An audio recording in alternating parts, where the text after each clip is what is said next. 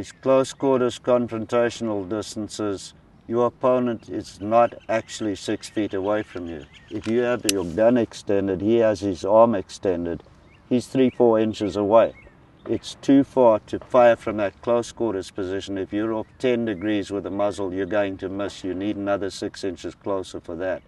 So once this happens and you get a malfunction, the quickest way out of it is just to suck this back, get the other gun too close to him, reverse feet, shoot from a close quarters confrontational position with this, a weapon retention position.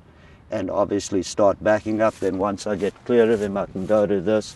At this stage, I'm reholstering this pistol because obviously both of my arms are still working under these given circumstances, and I can keep going with this one, reload this weapon, and or do whatever I need to do and finish the fight off with that. Much quicker than trying to fix a malfunction, because a malfunction, you don't know it's coming. So the clearance time to manipulate this with no blood going to your fingers rattling around like castanets, you're better off going to a second gun if it is quickly accessible, which means it needs to be quickly accessible, or you're just fooling yourself. It's like Linus in a Peanuts comic strip, walking around with a blanket. It's a security blanket, but it's nothing else because you can't get to it. This is not a new concept.